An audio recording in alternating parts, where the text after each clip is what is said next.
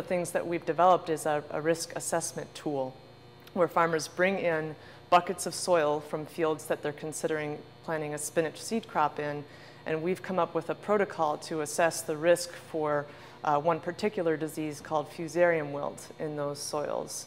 We're trying to come up with ways to manage that disease sustainably and economically for farmers.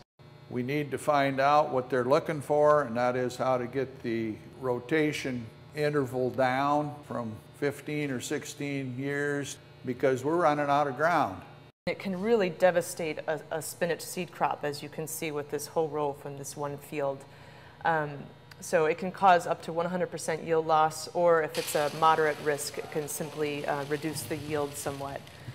It's important that we have a secure spinach seed supply and that we are able to produce seed for the growers throughout the country who are relying on spinach seed from Washington State. So if you've eaten bagged baby leaf spinach that you can get in the grocery store, chances are that the seed for that crop came from this valley.